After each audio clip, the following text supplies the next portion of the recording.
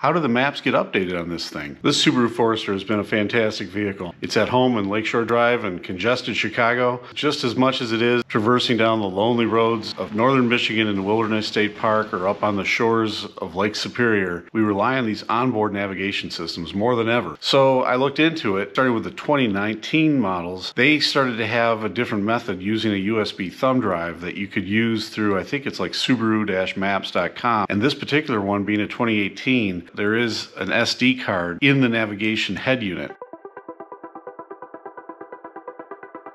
We pull that out.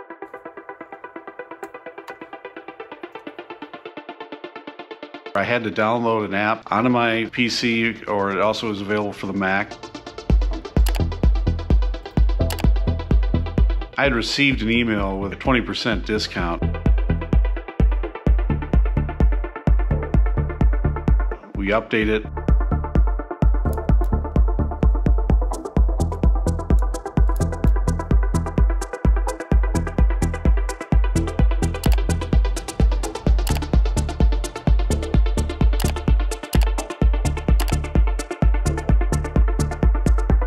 For a nominal charge.